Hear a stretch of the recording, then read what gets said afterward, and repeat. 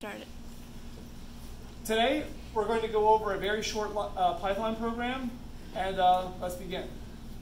This line of code, if typed with a lowercase word print, and the double quotes around the text hello world, causes hello world to print out on your screen. This line of code causes the phrase hi mom to print out on your screen. In this line of code today, we discussed the use of a variable. Name is a variable, like x in the world of algebra or math. Here, the variable is the word name, and its value is the word mom.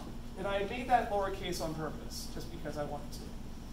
When we type this line of code, by substitution, whatever's currently stored in the variable name, because the word name there without double quotes is used, mom prints out.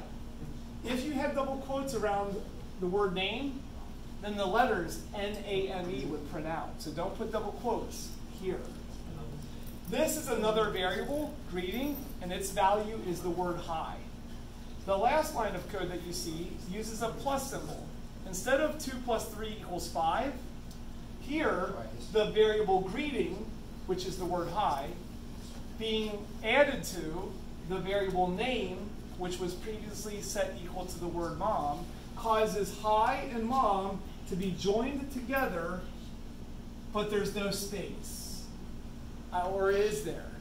You could look it up on your own using the Python programming language. Maybe Python knows that these are English words and puts a space there.